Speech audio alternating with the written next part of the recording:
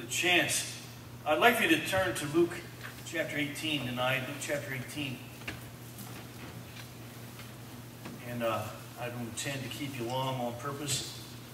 I'm not going to rush either. Just take my time.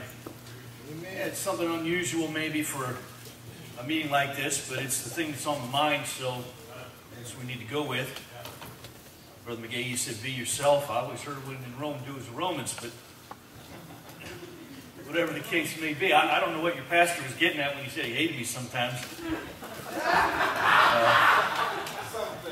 Yeah. I never hate your pastor. I really just never have. Sometimes we get offhanded comments. You know, I spoke at a pastor's fellowship a couple of years up in Wisconsin, and the last time I did, I sat back down, and the fellow in front of me said, Brother Huff, that's the most encouraging time I've ever heard you preach. I already mentioned, I already said in the message I was insecure, you know. So, okay, now he's just tugging on my string here. You know, because you think, man, what, does that mean I never, ever have said anything encouraging at all? Or does that mean that, you know, I've said a lot of encouraging things, and you really topped it this time? And I didn't think of it as that encouraging either. You know, I mean, it was some instruction in it that I thought was probably valuable, but I didn't know what to make of all that. So, you know what you do? You just, yeah. In one ear and out the other, I guess. But I'm used to being hated everywhere I go. I just didn't think it would get it here. I want you to stand. I'm different. I got under conviction some time ago, kind of, you know how Nehemiah and Ezra and those guys that get burdened just about everything they saw around them, knew they were part of it, but just saw tendencies and inclinations and confessed not only their own sins, but everybody else's. And just frankly, I think we're just too irreverent. I think we have embraced irreverence in the name of informality. You don't want to be formalistic or ritualistic, but I do believe that it's real important that we learn to show respect. And I never was taught, I don't come out of a background where standing to read the Bible was something that was normal, but I do believe it's a sign of respect for the Scriptures. You can find a precedent for it in Ezra 8, and if you don't do it, that's fine. I'm not insulting you or telling you you're wrong for not doing it. I've come to that as a custom when I'm reading the Bible in public, is to ask folks to stand with respect for the Scriptures. And the next words that you hear will be those of Almighty God. And I'm reading from verse 15. And they brought unto him also infants, that he would touch them. But when his disciples saw it, they rebuked them. But Jesus called them unto him and said, Suffer little children to come unto me, and forbid them not. For of such is the kingdom of God. Verily I say unto you, whosoever shall not receive the kingdom of God as a little child, shall in no wise enter therein. And God shall add his promised blessing to the reading of his own infallible word. And let's pray. God, I ask you to help us tonight as we open up the Scriptures and look at this subject. And may the things that we need to hear be said, the things we don't be forgotten. And I ask, Lord, that there would be a transformation in our thinking and in our conduct wrought by the Holy Spirit from having heard this and the other things we've already heard tonight and throughout the week. Improve us for your use in Jesus' name. Amen. Please be seated. I want to begin by a little doctrinal stuff here, just a little teaching, because in order to understand what's really going on here, you got to understand what isn't. And let me begin by saying that the word infants, right there in verse number 15, I've heard different explanations about that. And I'm going to tell you what I believe about it. I not only believe that your King James Bible has the right word there, but I also believe that the word infants, as used there, means infants. Now, there's more than one way of translating that Greek word, and I'm not here to try and give you a Greek study. That's not even the point at all.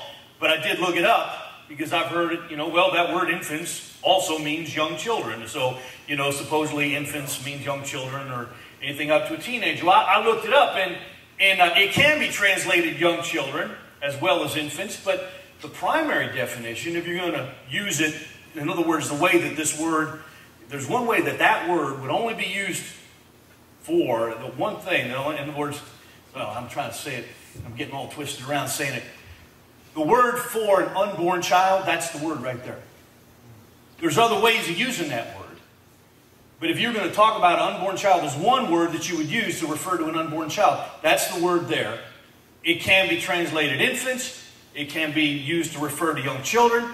But if there's only one word, and that's the word used to refer to an unborn child.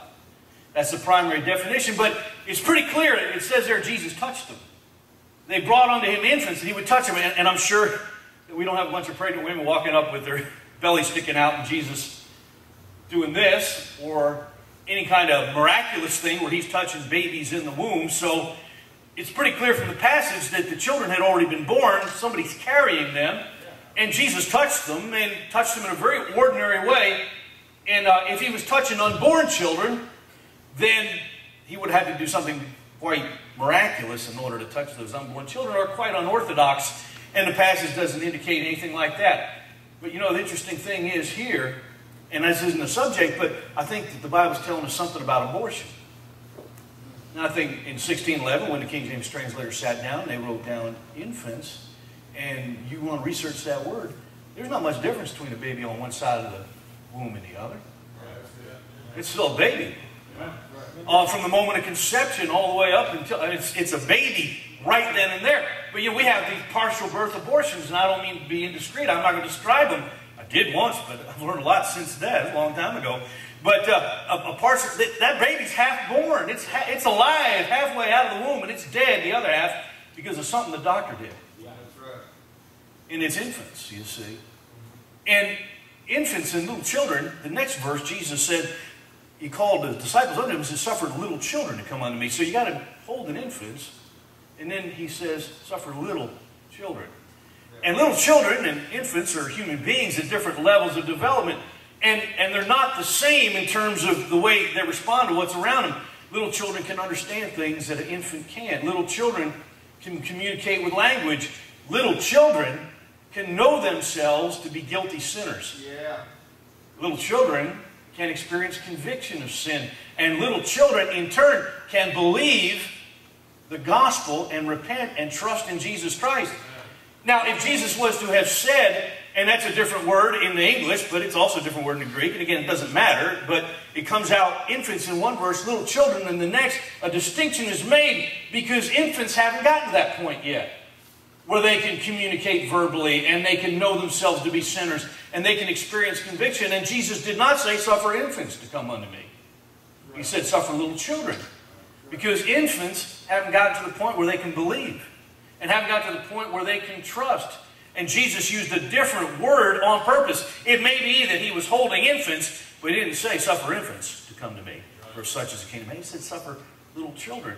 And if he was to say infants, that would confuse a lot of things doctrinally, wouldn't it? I mean, that would mean in order to be saved, you had to come as an infant. Right? And he said, no, you come as a little child. The way that a little child can understand their sinfulness, the way that a little child can be brought under conviction of that sinfulness, the way a little child can repent of that sinfulness, the way a little child can trust and believe, that's what we're supposed to do. But if he said infant, then we'd have to go into tulip theology, wouldn't we? Yeah. We'd need to be Reformed Christians, have a little bird bath up here and bring the babies up and sprinkle them with water to make sure that they were in the covenant. Yeah. Yeah. I never did understand infant baptism. I mean, you want to talk about an example of circular reasoning, if there ever was one. They believe that when it's not everybody, but the Reformed people, but some of them are saved, honestly, they believe that you sprinkle that baby, you are ensuring that they're in the covenant. That means they're one of the elect. You say, well, does that act of the parents having the baby sprinkled make them one? No, they were elect from eternity. Well, then how, is it possible that a child who wasn't one of the elect could be baptized?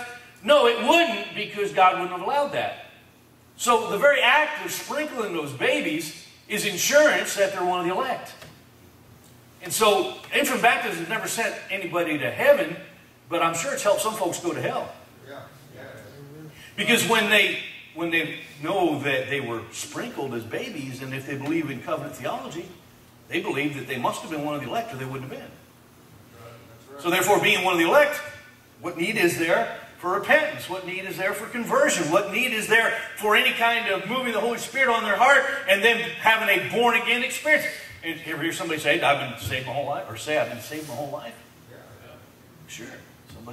Somebody got that. And so the Bible is very clear. Your King James Bible is very clear, making a distinction between something happening to an infant and what happens when a young child can come. You don't have to be a grown-up, but you have to be something more than an infant. You have to understand some things. And if it was infants, we would forget all about free will. We'd forget all about conviction and repentance to salvation, because the infant can't do any of those things. A parent has to do it for it. So there's no argument for infant baptism to be made here. I know you're Baptist people, you didn't think there was anyway. But you know, once you adopt a false teaching, you got to really struggle to find verses to support it. Yeah. And so someone says, well, I believe in infant baptism. I'm buying into it. Well, then you're going to ransack the Bible for something to prove it with. Yeah. And anything that gives you any possible straw man to stand up, that's what you'll use. And the argument is here, well, since Jesus touched the infants, and we're supposed to come as a child, he says, that's to be taken as that you come as an infant, and infant baptism is the best way to ensure that. So that's why they sprinkle their children. And that's not what he did. You know what he did? It's a whole lot more like a politician than it is like a priest, as far as what the Lord's doing here. People are bringing up their little babies. It's kind of like what happens at Christmas time and Easter time. Around here, probably at the malls they do it. I'm sure they do. And I don't recommend this, but you know what happens. I mean, at Christmas time, they get in line to sit on Santa Claus's lap, right? Or the Easter Bunny. They get all up in line to go sit on the Easter Bunny's lap and get the picture taken with the Easter Bunny. Now here you've got Jesus, who's a popular cultural figure, and people get the idea, hey, let's get the kids up there to meet Jesus. The kids had heard about Jesus. They knew there was a popular man who did amazing things and taught wonderful things, and everybody was talking about Jesus, and the kids were interested, and so they bring their children up there, and the disciples are watching, and they're seeing this, and maybe some 6-year-old is one thing. And that 6-year-old can communicate with the Lord. He can talk to Jesus, and Jesus can talk to him, and the disciples are sitting back, and they're thinking, okay, maybe it's not too big a waste of time. We'll let this go. But then some mother has the audacity to say, oh, here, Jesus, look at my baby.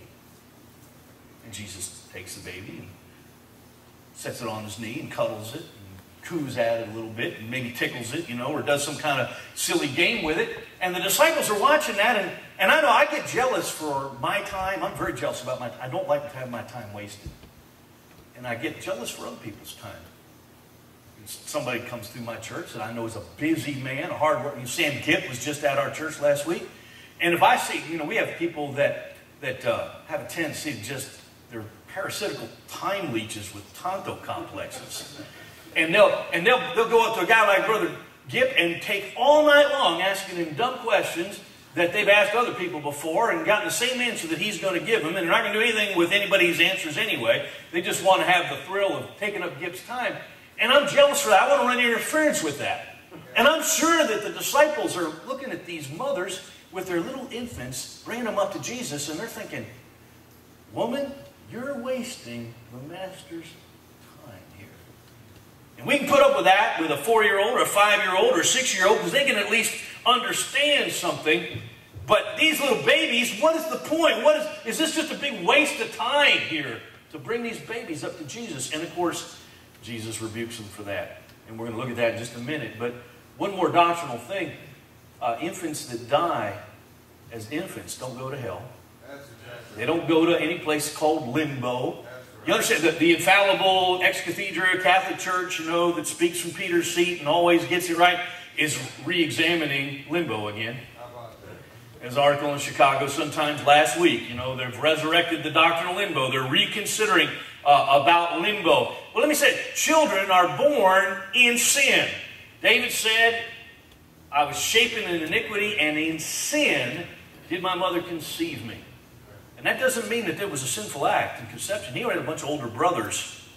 Okay, so it wasn't like he was the first one, and that one was a mistake, and then they got married, had a quickie marriage to legitimize. David was like, what, 7, 9? How many brothers did he have?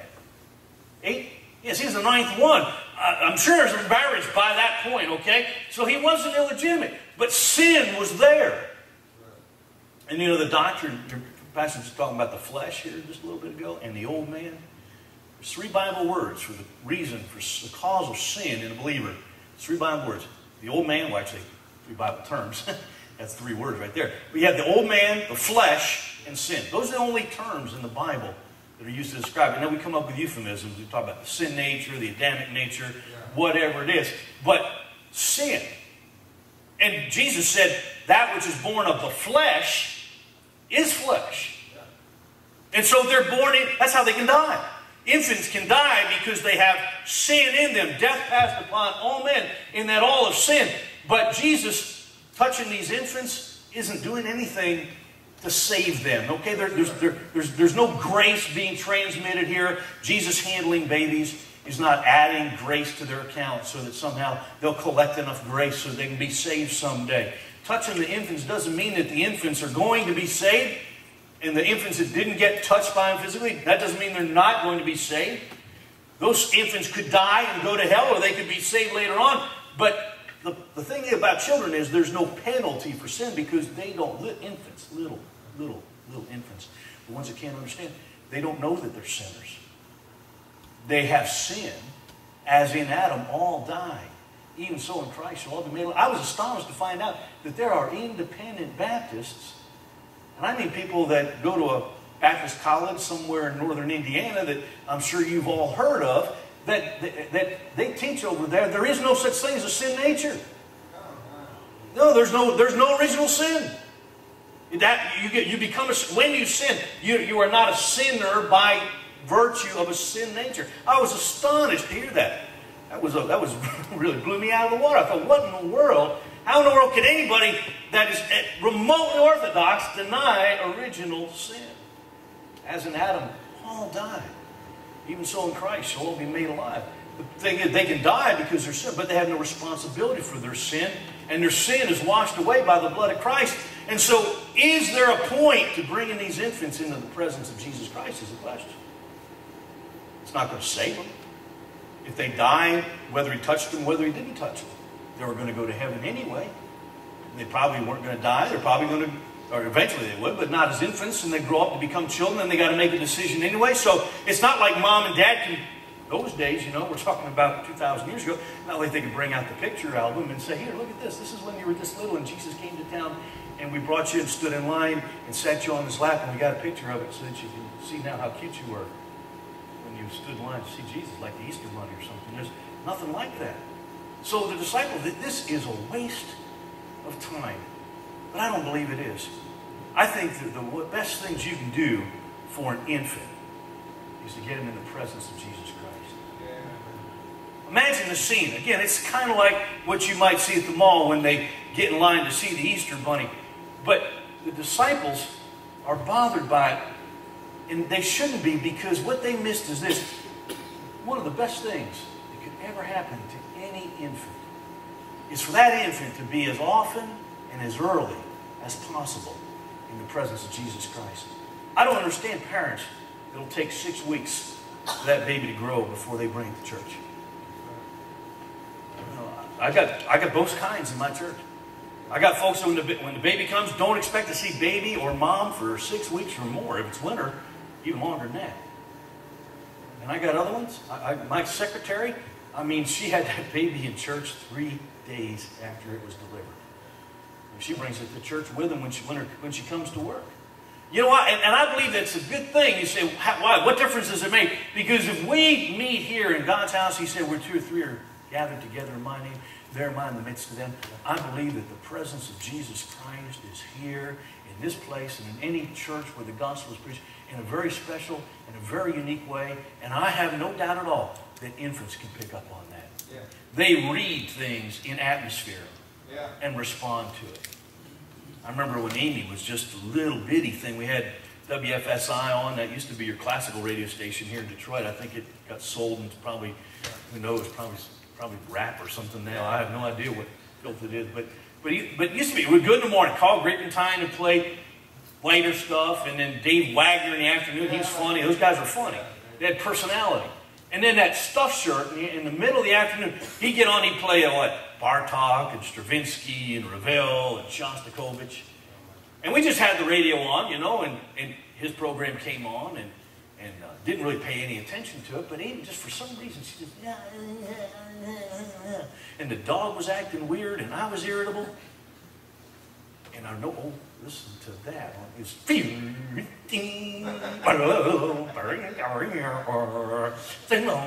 some discordant, weird, off-the-wall 20th century, lost in the Oriental swamp, Dr. Rubin calls it. And I called the radio station, complained. I turned it off, put on some Christian music. The dog calmed down, the baby calmed down, I calmed down. Okay, nothing verbal going on, but something in the atmosphere. You say, we ought to see our nursery. It doesn't matter. I don't care if the nursery, and by the way, it's a good reason to try and keep the nursery in some kind of order. But even if the nursery's in an uproar, you bring that child through that door right there. And I have no doubt if the presence of God is here, that child picks up on it. As soon and as early as possible. What's the point in that? Well, to get them into His presence. You can't bring him here physically, but if you can bring your children to where the presence of Jesus Christ here is, they'll sense the atmosphere, and you can teach them to love church before they can even give you the alphabet. How about that? Amen. And by the time they can give you the alphabet, they're already talking about how they can't wait to get to church, how they love church, how they enjoy church. And you Sunday school teachers and you nursery workers that have those little children in there, it is so important for you that you come in here filled with the Spirit of God, that you have God's Spirit on you, that the Holy Spirit of God is reflecting Jesus Christ out of you. So those little children, if He can't handle them physically, but they sit on your lap, they'll sense Jesus Christ in you. And I know that is invaluable. And there's so many things like that, and that's not the subject of the message at all, but there's so many things like we just completely miss what we could be doing if we just had some sense about it. There's people who watch how you go to church. I had a missionary, you met Gideon. He's got a friend, Radix Raja Krishna. And Radix was living near St. Louis area. He was a bell ringer in a Hindu temple. I don't know what a bell ringer does, but it's something in a Hindu temple. You've got to have some kind of credibility and have sold yourself somehow to whoever's in charge to some point to where they say, hey, we want you to be a bell ringer. So he was a bell ringer in a Hindu temple, and he and his wife, professional people in their early 20s, making money hand over fist, buying their first house. And the person that sold the house gave him a gospel tract and said, hey, how about you come and visit our church? Okay. He thought, sure, why not? Stuck it in his pocket, didn't give it a second thought really until Sunday morning. He woke up. I'm sure the Lord told him, but he didn't know what it was at the time. But he thought, maybe we should go. And they were really enjoying the house. They'd moved in, they'd only been there a couple of days, but they were just enjoying that house. And he said, it would be nice to go see the person that we bought the house from. Now that we're in it, it's our house, and tell them how much we enjoyed their house and how glad we are they sold it to us, and how much we appreciate the whole thing. So let's go to that church, and we'll see them there. And he said, we came in, and what really struck me was how much the people enjoyed singing. They smiled, and they were enthusiastic. He said, and they were friendly to me and my wife. He's an Indian guy, and she's not. She's white, Caucasian, American, and some people got a big problem with that, but he didn't get a lot of attitude off of that. May I say the greatest day in my ministry may have been the day God delivered me from being a bigot. If it wasn't the greatest day, it's one of the greatest days when God delivered me from being a bigot. But that's another subject there too. But they didn't give off a lot of attitude towards him. They loved him. And when he said, I liked it so much, I went back. And he went back for about 6 months, and he got saved. Amen. What brought back those? The people were acting like they enjoyed. Do you know you have a moral obligation to act like you're enjoying yourself when you're in church, whether you are or aren't? I don't care if the preacher offended you. I don't care if you don't like the music. I don't care if you don't like singing.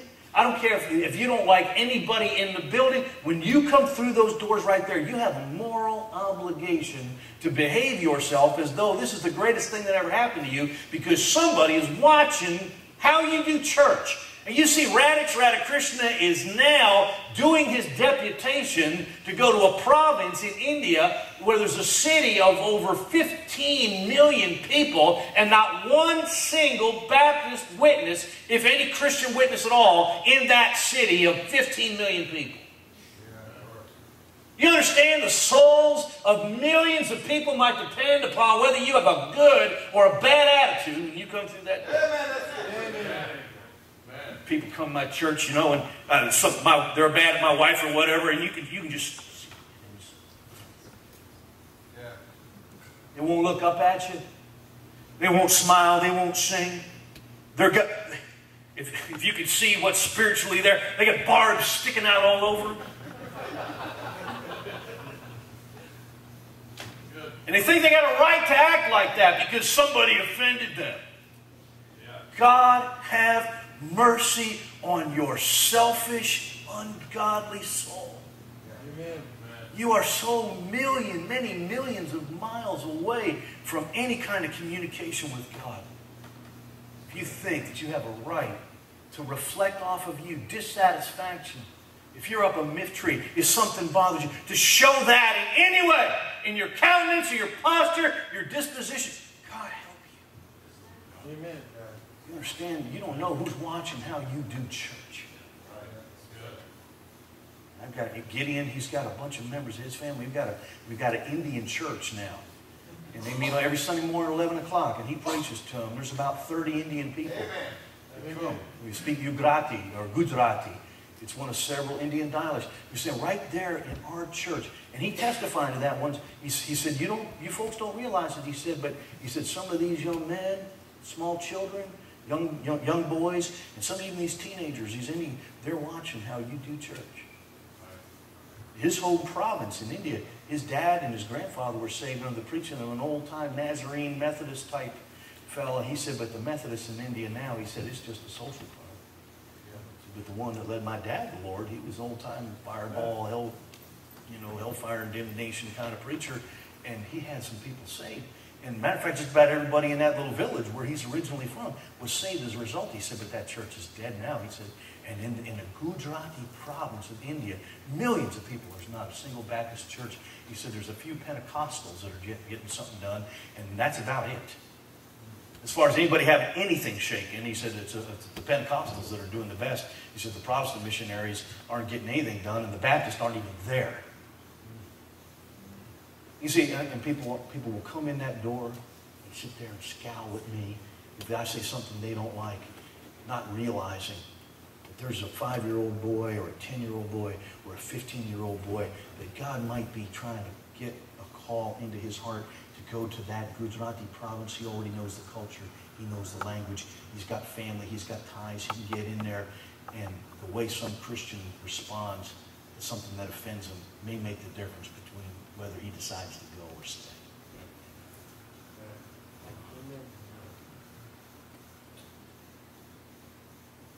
You know, it's important that you have the presence of Jesus Christ. I suggest that the younger your children are, the more careful you should be to cultivate the presence of Jesus Christ in your home through praying there and reading the Bible there and being modest there. Not just when you come here, but modest in your home. And praying godly music and having proper discipline and proper training. I assure you, little children can derive plenty of benefit from being in Christ's presence. Yeah. And while we can't do that in the flesh, we can certainly have His presence in the Spirit.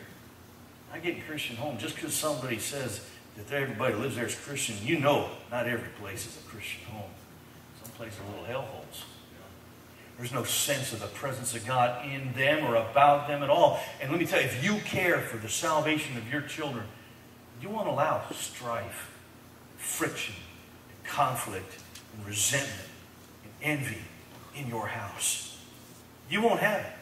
You'll have clean music. And you'll have love between you and your mate.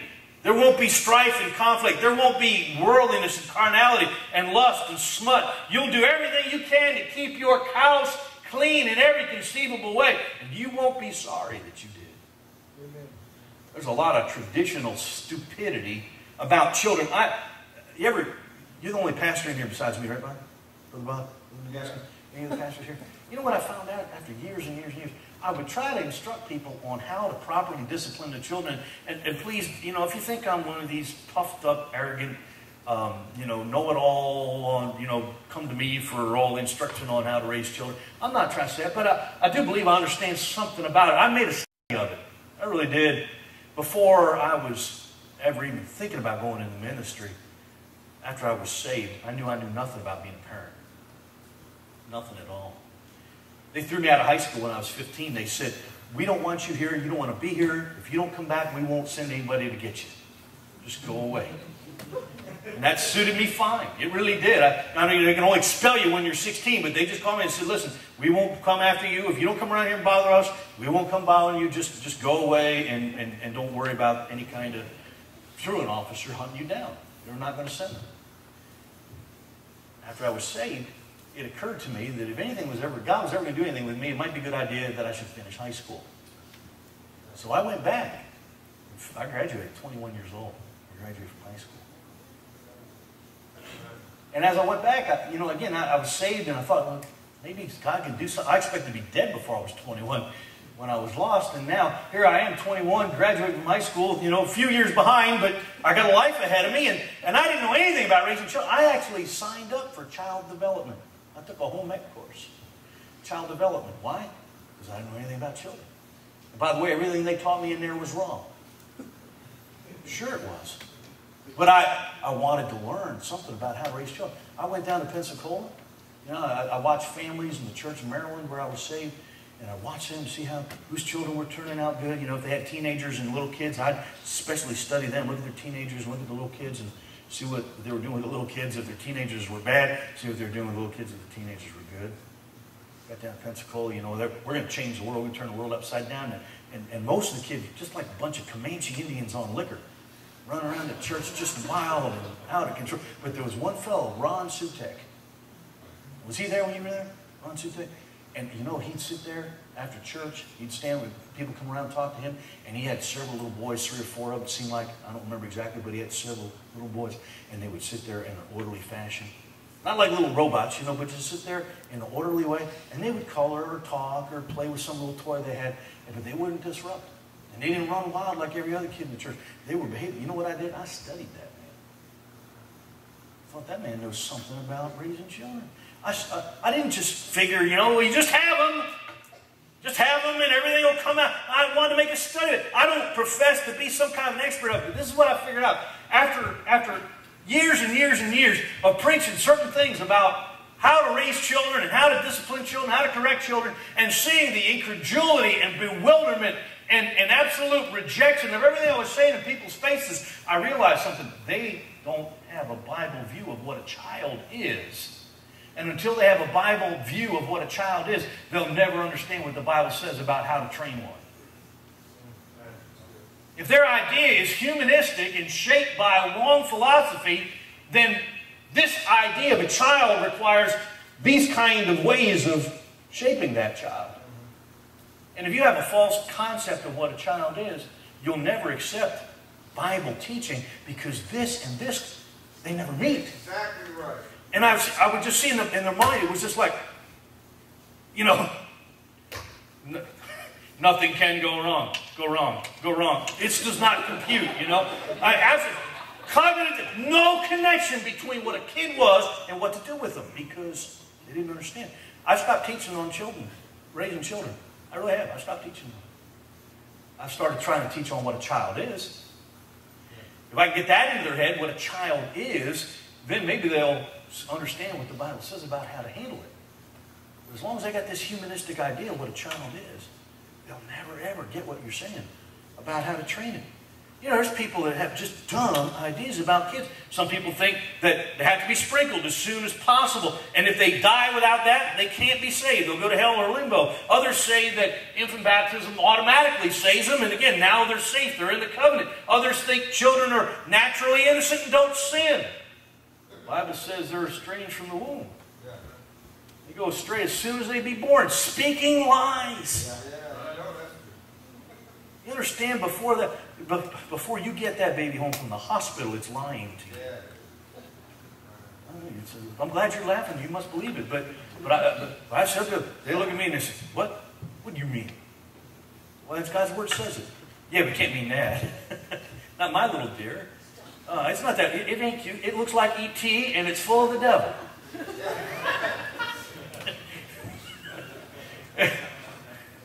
But you don't see it that way. You think it's a beautiful little angel, don't you? Children are born in sin. That which is born of the flesh is flesh. And then Jesus said, that little thing right there is an example to you and me.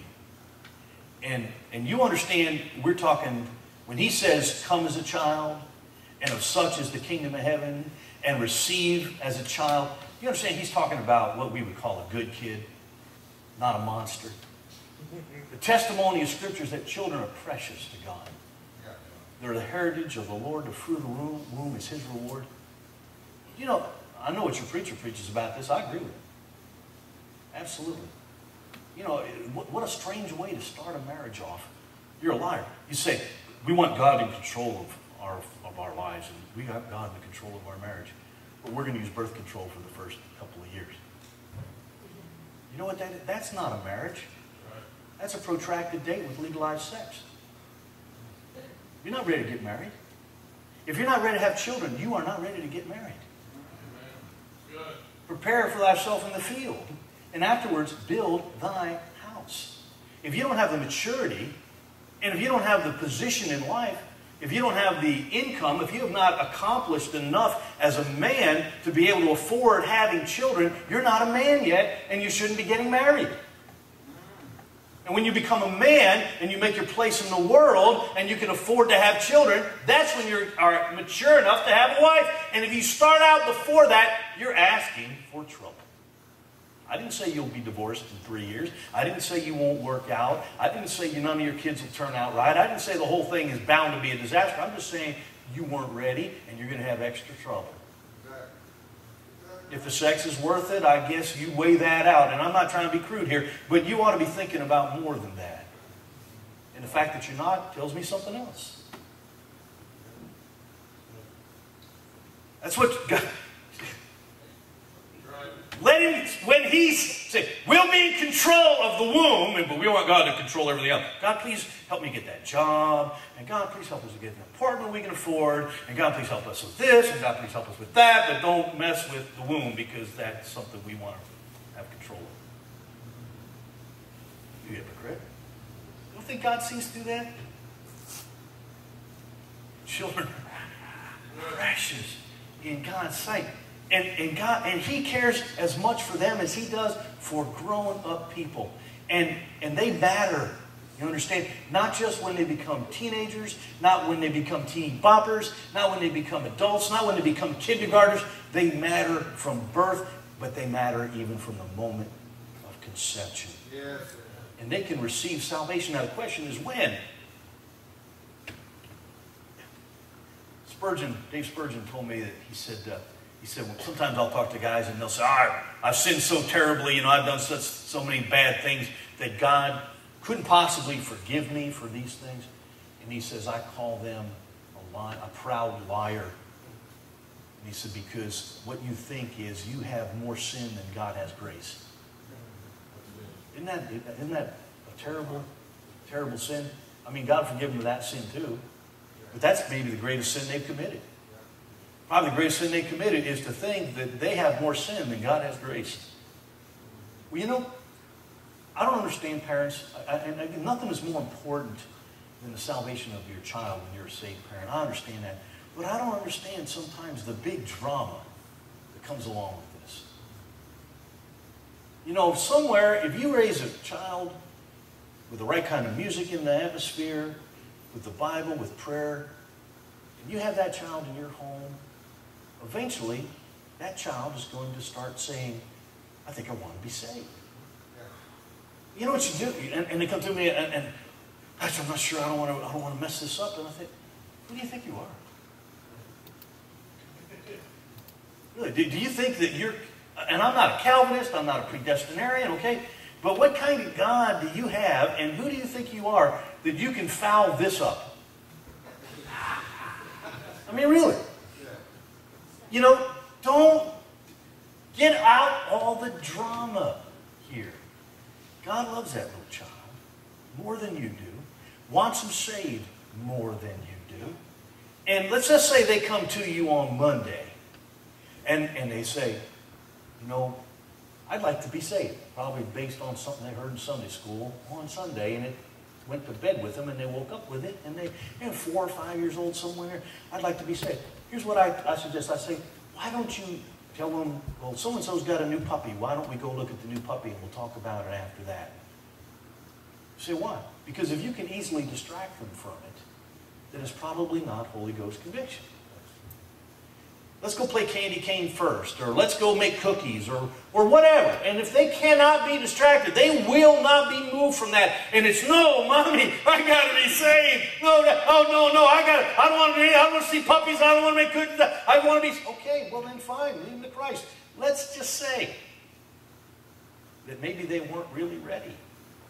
Do you think that if they were really weren't ready to be saved right then and there, and it was going to take a few more weeks before they really are ready, and you led them in a sinner's prayer and went through the motions, so to speak, and they didn't get saved, you think God's going to punish you for that by killing them the next day? Do you think so? What's wrong with you? But that's the way people act when they come to me and want to talk to me about this. I kind of feel like the disciples did about the people bringing them. You're wasting my time.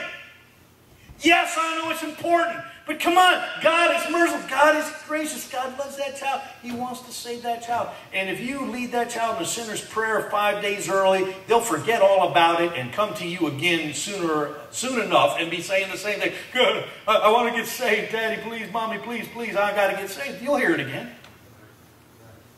He's not. He is. You know, don't misunderstand me here, but when people come to me with that little kind of a concern, you know, I don't want to mislead my children. I don't want to have them pray before they're ready and so forth. I tell them this. I said, and I'll use this name because probably nobody in here has a child by this name. But when they come down, I say, listen, I think little Adolph is as saved as they can be right now. I know that you probably think I'm some kind of weird, but listen, I believe that when children are raised with the truth, they respond to it to whatever degree they can. And nobody's saved by degrees, and nobody's saved by percentages, and nobody's saved gradually. There'll be one day where they're instantaneously saved and birthed into God's kingdom. But in the meantime, they have a tendency to respond to the truth that they're able to comprehend.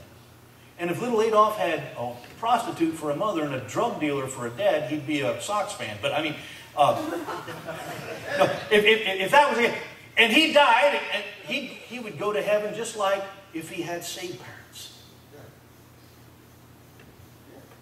But little Adolph with saved parents is going to be exposed to the presence of Jesus Christ and the Word of God, and he's a whole lot more likely to get saved once he understands that he's a sinner than he would be in the other situation. And little Adolph, if he prayed a sinner's prayer and he wasn't ready to do so, is still going to go to heaven. And if he's still under the preaching of the gospel and he's still in a spiritual atmosphere and he wasn't saved when he prayed a sinner's prayer, then God's going to bring it to his mind again that he needs to be saved, and the time will come when it'll take. You know, God, it's not like God is never going to deal with them again because you slipped up. Get over yourself. You are not that big of a foul up to where you can mess up God saving your children. Amen. Because you led them to Christ the wrong day. Hey, now, you're going to play hip-hop music in your house, run around half naked, and yell and scream at each other. Okay, well, yeah, then you're probably going to mess it up. Sure. But you read the Bible, you pray, you take them to church, you have Christian music playing in the house, you act like Christians towards one another. And I mean, you know, for the most part. I don't say you have to be perfect, but you know, you have the right kind of atmosphere. I don't think you can mess this up. I think God's grace and mercy transcends our stupidity and incompetence by a long shot. Amen. And then one more thing. You know, he said, of such is the kingdom of God. And again, we're talking about good kids here. There are some virtues that you see in children. I wish they were in all children.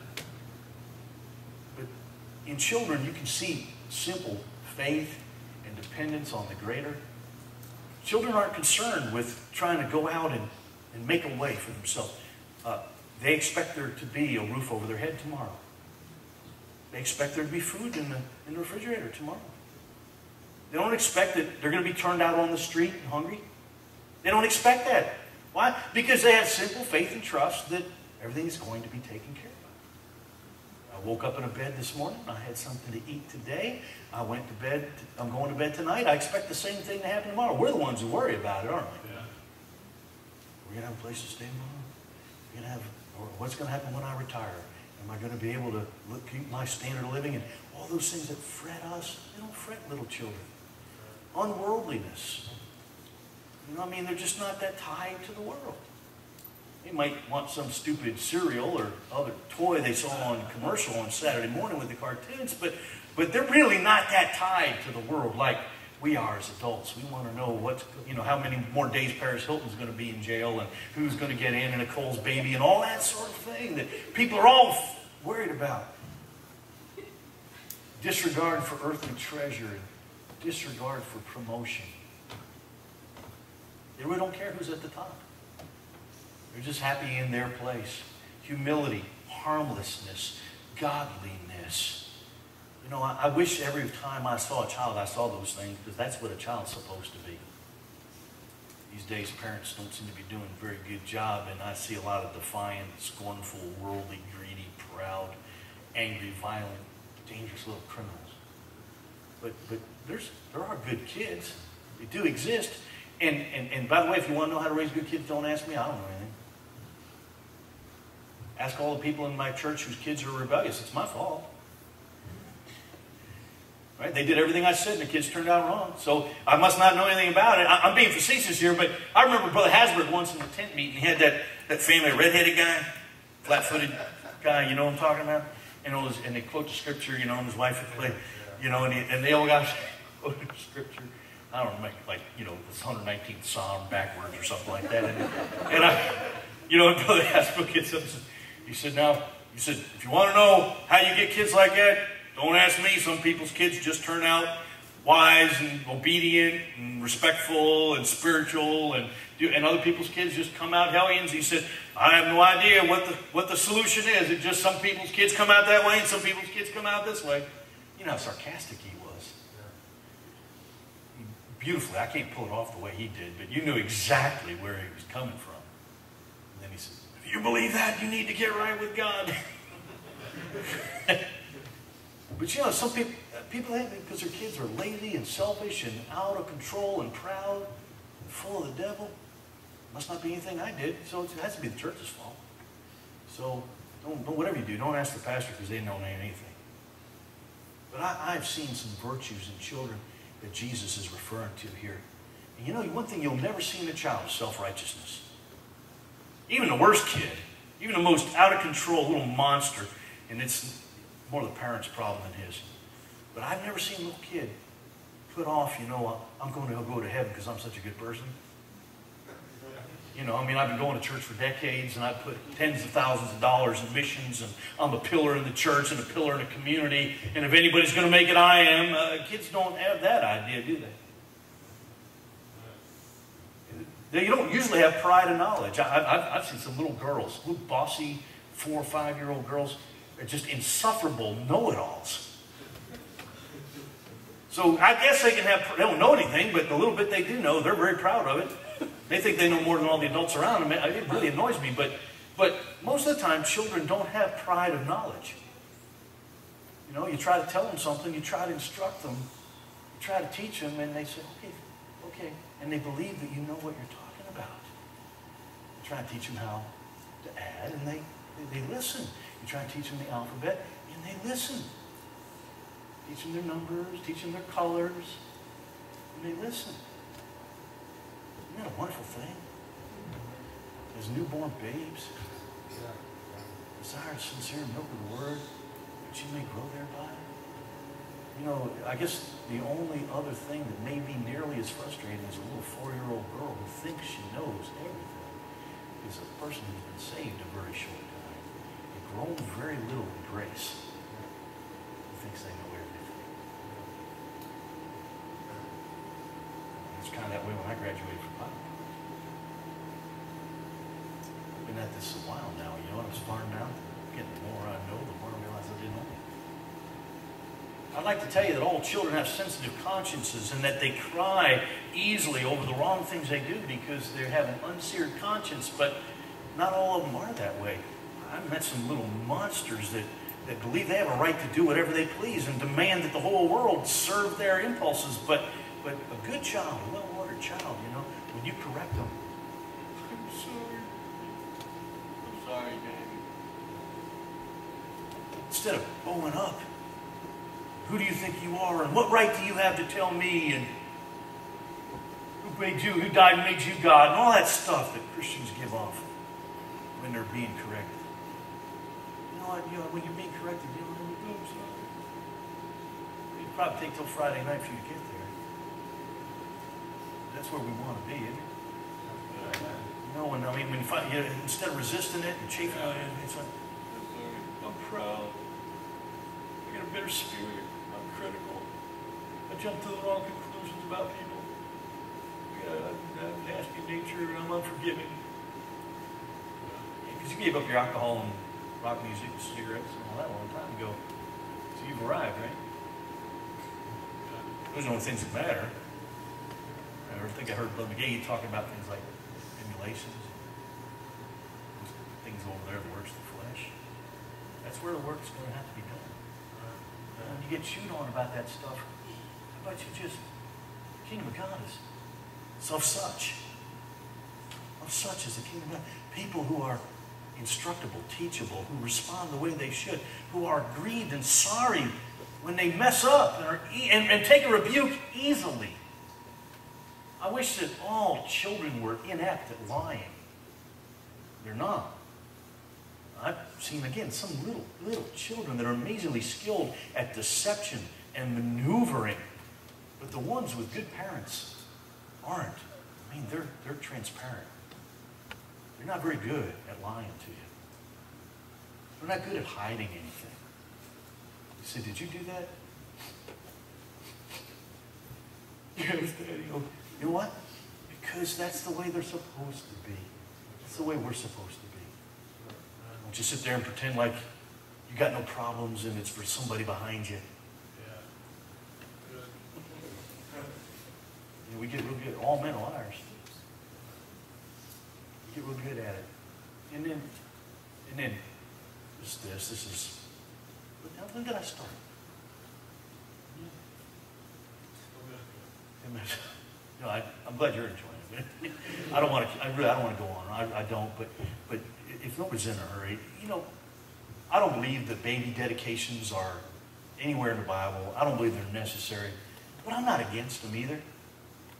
But I've noticed this in the few years I've been in the ministry, is that the people that are the most concerned that we have a baby dedication are usually the ones that are the most unlikely to do what they're supposed to do at home.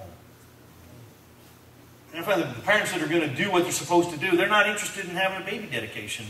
They did that somewhere back in the privacy of their own room when they came home from the doctor and found out there was a baby on the way. You understand, a baby dedication, just infant baptism without the water, and it is not an insurance policy against negligent parenting. But, may I say, I don't think there's one thing wrong with publicly saying in front of a group of people, I want to be held accountable to raise this child for the honor and glory of God. I see myself as a steward, and I have been loaned this child for 18 to 21 years, somewhere in there, and I have taken my responsibility to raise this child and to see to it that this child lives in the will of God seriously. You don't have to have a baby dedication to do that. But you know, I wonder sometimes if some Christian parents, people in my church, have ever conceivably done anything of the kind. And if they did, they sure didn't seem to be mean in business. Because I don't see that their goal is to raise that child for the honor and glory of Jesus Christ. Do you understand? Children are recruits for the army of the kingdom of heaven. I mean, that's where they're supposed to come from. God's choice of servants shouldn't be coming from the world like most of us that you're going to hear from this week. It's a tragedy. I know those that are forgiven much love much, but oh man, kids raised in godly homes could accomplish so much more. But I think sometimes those parents, they don't get it. That child belongs to God first. They're only borrowing it. And let me tell you what the greatest reward in life is. And I know your pastors experienced that. And that is to enjoy the friendship of your adult children who share your convictions. That is where it's at. Nothing better. 18 and 23, and they're not perfect, but I would say that they're pretty much shaped into who they're going to be as adults. And we share convictions. And man, do I enjoy that. Well, I looked forward to that, and I enjoy that today. But you know, they're not mine. They're his. And I really did try to take that responsibility seriously to raise them for him. And I know sometimes it just doesn't turn out the way you want to, but man, you have no guarantee if you just do it recklessly. You have pretty much guaranteed it's going to go wrong if you do it recklessly, and you might do it right and something go wrong, and you know, and for a few years things be fouled up before it gets right again. I know that happens, but I see parents from the day one that's all wrong. The music's wrong, the attitudes are wrong, their faithfulness to church is wrong, where they spend their money is wrong, everything's wrong. You just, like you said, you have that saying, I hate it when I'm right. I can see it coming. And I know who's going to get the blame when they go to the devil. You know, it's amazing how parents will believe a child, a stupid teenager who drinks, who fornicates, who may be taking drugs, who's probably looking at pornography, who's got the worst kind of music going on in his head. He'll take that child's word for why he doesn't go to church. Yeah. Because they might do all that sort of thing, but they wouldn't lie to me about why they don't go to church. Strange, isn't it? This is why they don't go to church. Something he said. Or something she did. That's what they'll tell you about why they don't go to church. And you'll believe them. They would drink, they would fornicate, they would smoke, they would take dope, they would listen to hip-hop and rap and thrash metal and every other, but their word is good.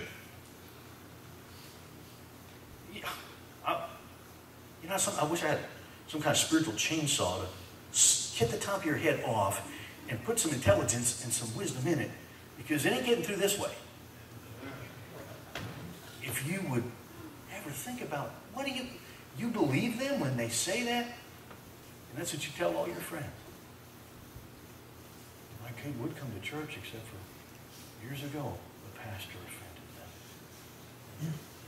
Years ago, the pastor's wife said something, and they just haven't ever gotten over it, and that's why they don't come to church. They live like the devil because they want to. Right. Just like everybody else. Right. But you know, the most striking thing, though, about a little child, especially an infant, is this: helpless. Helpless.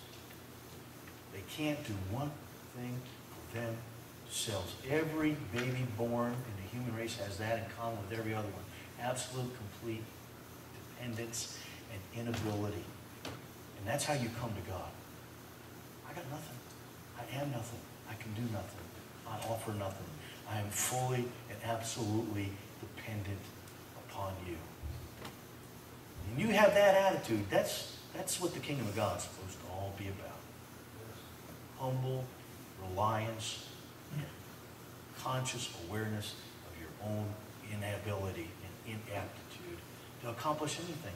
I can do all things through Christ who strengthens me, but without me, Jesus said, he can do nothing.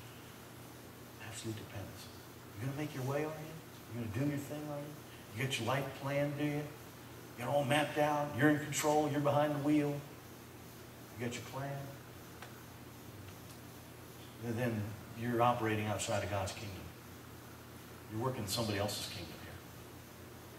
You need to get back where you belong. newborn babes desire the sincere milk of the word, you may grow thereby. And what can you do? Not close. Remember that the Spirit of God can and does work in children just as effectively as he does in older people. From the moment you bring them home, from the moment they're born, from before they're born, you should be having the right kind of music, and you should be having the right kind of atmosphere and the right kind of spirit in your house while they're still in the womb. Expose them to the presence of God. Like I said earlier, get them to church as early as possible and as often as possible, and cultivate a godly atmosphere in your home, and expose them to the law. For by the law is the knowledge of sin. The law abounded that sin might abound, or sin abounded, grace to abound. Or wherefore the law, wherefore the law was given, that sin might abound. You know how you have abundance of sin? First, in order to have an abundance of grace, you got to have an abundance of sin. Where sin abounded, grace did much more abound. In other words, you got to understand how abundantly sinful you are. And in order to understand how abundantly sinful you are, one of two things has to happen. You have to sin abundantly, or you have to have abundant law put on you. I use my assistant pastor, Matt Marshall, and I as contrasts on that. When I was saved, I knew that I was a sinner. Why? Because of abundant sin. I wasn't the worst sinner ever lived, but I was about as bad as an 18-year-old can get. And I knew that there was no question at all about my sinfulness to me. I didn't have a lot of law, but I had so much sin it was undeniable. Every time I looked in the mirror, I loathed what I saw. Matt Marshall, he didn't have many opportunities to sin. But he understood that he was a sinner when he was yet very young. Why? Because of abundance of law. And when he messed up, his parents told him he messed up.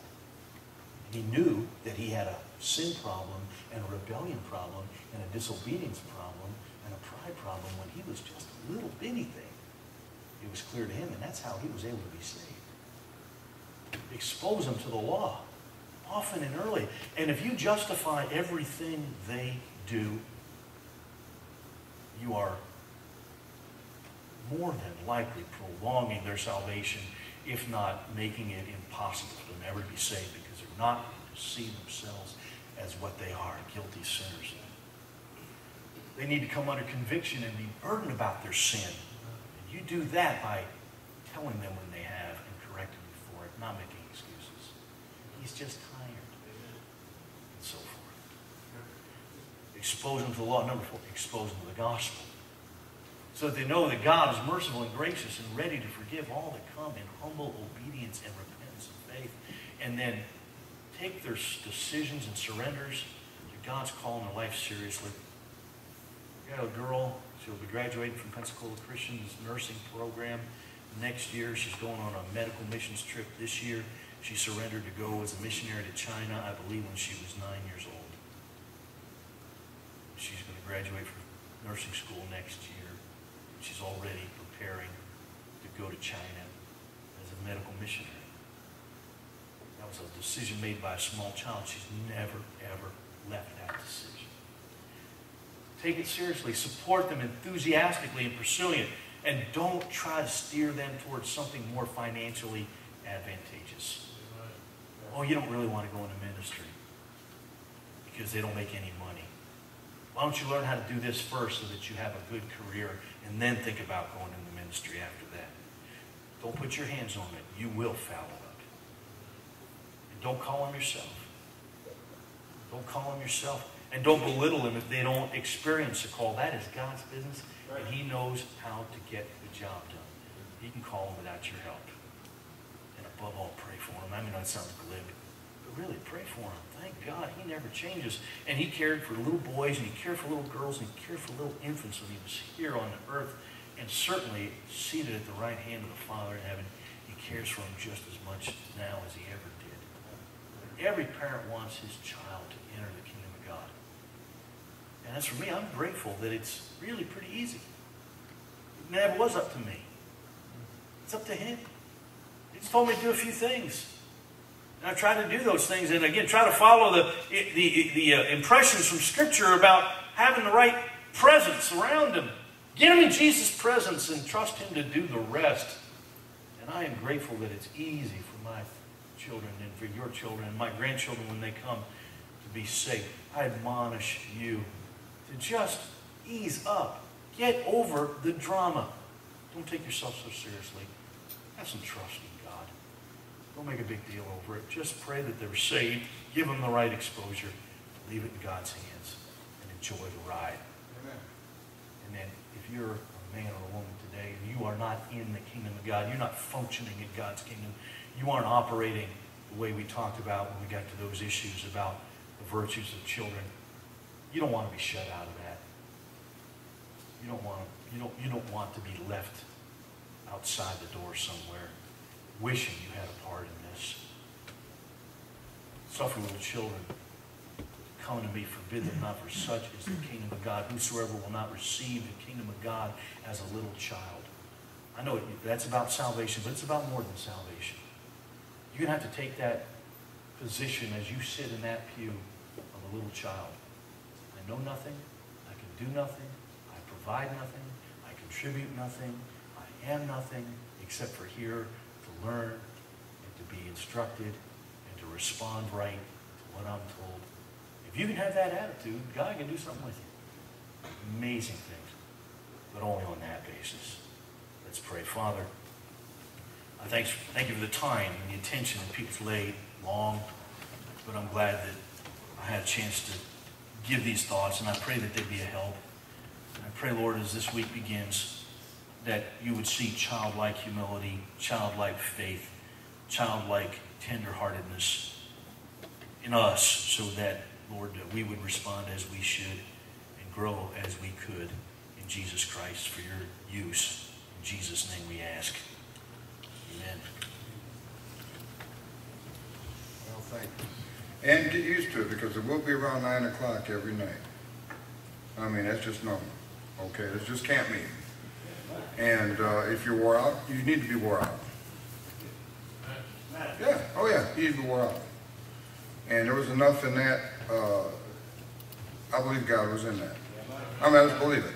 Because the rest of this week, there'll be all sorts of different things hammered on, and a lot of times people need that family too. A whole lot. And some people do think it's just a genie in a lamp, and God's a bellboy.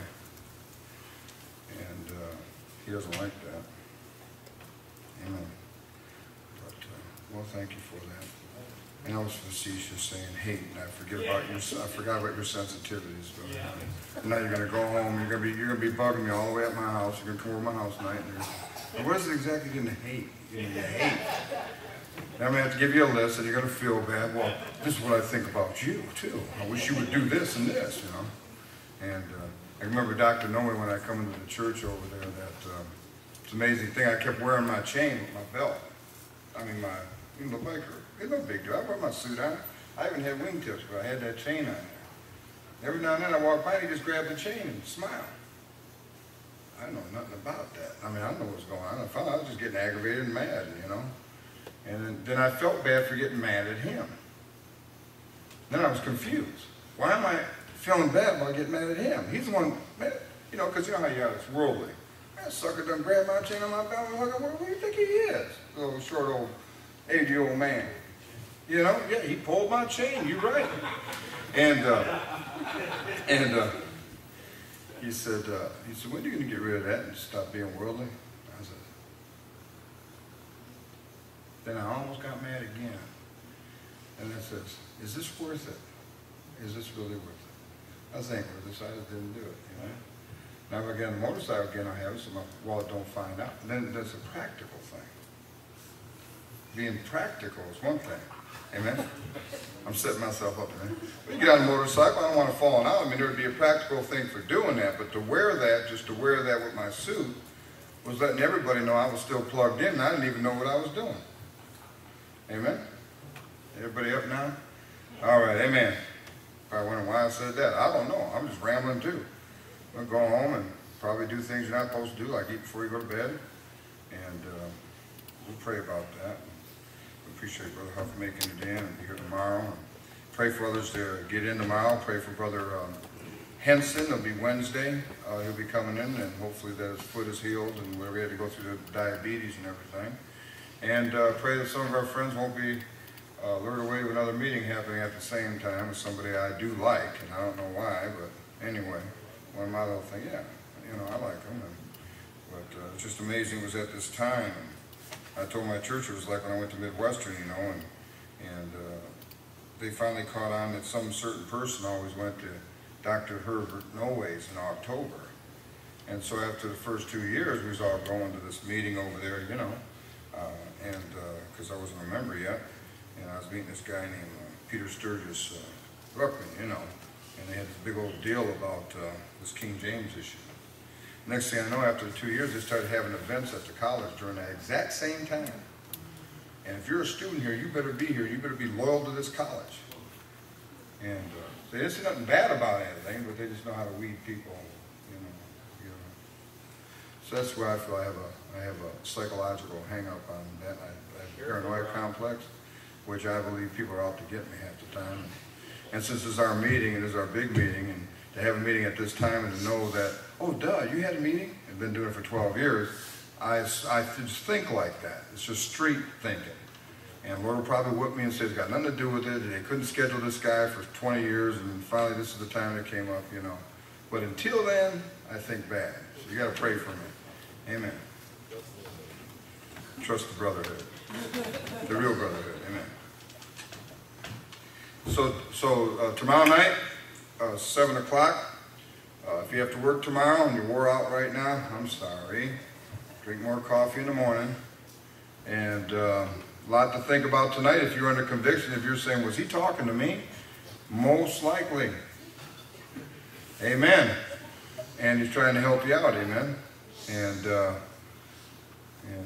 so get that thing down. Look in the Bible the way things are supposed to be done in the Bible, and you'll be a lot better off. Period. All right. Well, Brother Bill Critcher, why don't you close in prayer? Father, we thank you for just speaking our hearts. Thank you for these men coming, showing up, or Brother Davey, and all those that are coming, Lord, pray for Brother Davey as he's traveling, Lord, give him safe travel, bring those men here. And we just thank you, Lord, for this week. And I pray that everybody would come, that needs to come, that we'd all get what we need to get, Lord, that we better be able to serve thee. And we just love you, thank you, Lord. We pray in our name. Amen. Amen. You drive careful, people. Yes, on yesterday.